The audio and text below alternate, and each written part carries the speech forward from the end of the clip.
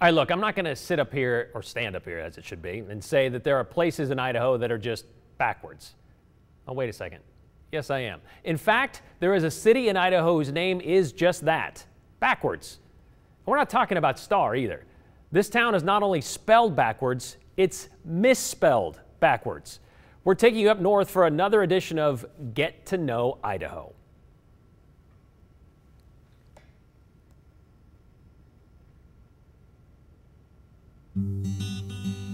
Way up north along the western edge of Idaho sits the city they call the gateway to McCroskey State Park, a town with a name that, well, isn't really what it looks like. Tensed.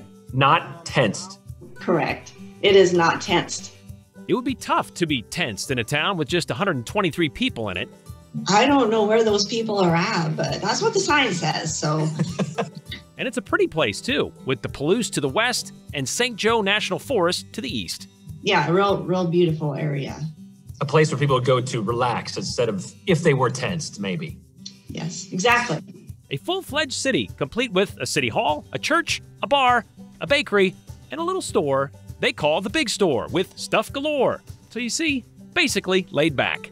That's kind of the joke, you know. I mean, we are tensed here, but...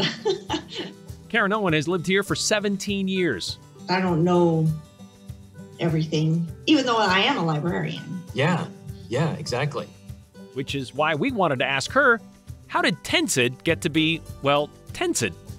Way back when the Panhandle people were tired of living in tents, they needed a moniker for the new metropolis. So they went with De Smet.